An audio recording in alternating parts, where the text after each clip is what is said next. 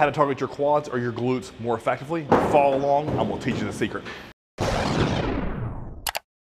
All right guys, if you follow this channel for any considerable amount of time, you know my obsession with form and exercise.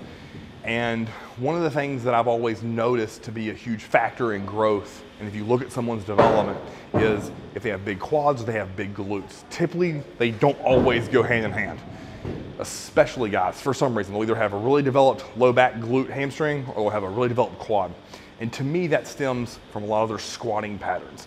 And it's because they either A, feel comfortable pushing their hips back, which is gonna be glutes and hamstrings, low back, or they feel comfortable driving their knees over their toes and they have monster quads because of it. So something else that can drastically impact that is your ankle mobility. That's a completely different video, but that's something I did want to touch on. So if you struggle or lack ankle mobility, 9 times out of 10, your quads are gonna be very underdeveloped because you can't get a lot of action of getting those knees over your toes and getting depth on a squat or a hack squat or leg press. So what I thought we would do here is go over 3 exercises, show you how to do them for quads, show you how to do them for glutes, and then there you can take and start applying to your training. So if you're a wellness competitor, if you're a bikini girl who wants to really target their glutes, or if you're a dude who needs to get bigger glutes or bigger quads, put this into play and start getting to growing. So let's start with this yoke bar squat and we'll talk through the 2 different variations. All right, so we have the yoke bar here. Doesn't matter, yoke, spider, barbell, front squat, none of that matters. What matters here is my hip and my knee. So I'm gonna unrack the bar. Today we'll start with quads.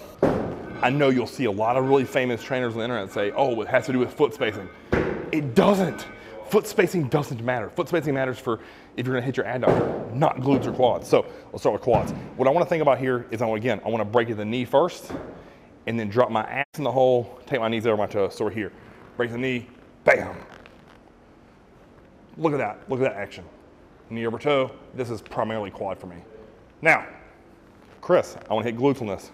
Hips, gotta break first. Gotta go this way. Hips. Hips.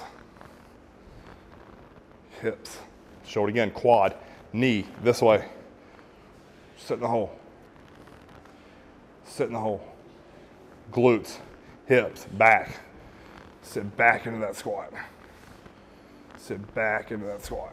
I know that looks really simple, but when you get heavy load on your back, you have to think about what you want to target. So it's break at the knee, break at the hip. Number 1 principle today. Now, let's show you some split squats and how we can take that to the next level. Bulgarian split squat, because you know, we love it. Mountain dog, OG for life. So, spread our feet. Now, what we want to think about here, if I'm doing this exercise for quad, my chest has to be north and south. My knee has to get over my toe. So I'm here, I'm pushing back against the rack for balance, but also so I don't fold forward. So push into the rack, knee up, look at that. Heel, flat on the ground, look at my knee. Just like that, I'm gonna drop that dumbbell, get it out of the way so you can see. Here.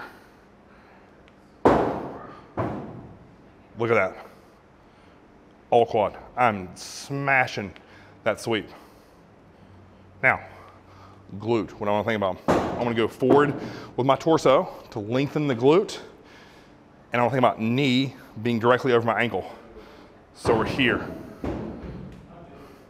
Here, lengthen the glute, lean forward with my chest, knee over ankle. Look at that alignment. Just like that. Just like that, and you can really crank forward. Huge stretch on the glute. Look at that. Again, break at the hip versus break at the knee.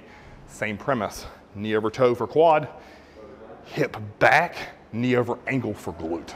All right, last thing here, the cable step up. So we've never done this on the channel before, but D handle hooked to the low cable. I have roughly a 1.5 foot box. I'm gonna place my working leg on this box here. Now, what I wanna think about here is if I'm gonna squat and use my quad as the primary driver, is I have to stay tall and go up. Stay tall and go up. So I come down, look at my knee over my toe, and up. Torso up, just like a split squat. Just like that. Just like that. Just like that. Now, let's transition to glute. So with this, I'm gonna sink down, and then watch what I did there. So this is for quad, right?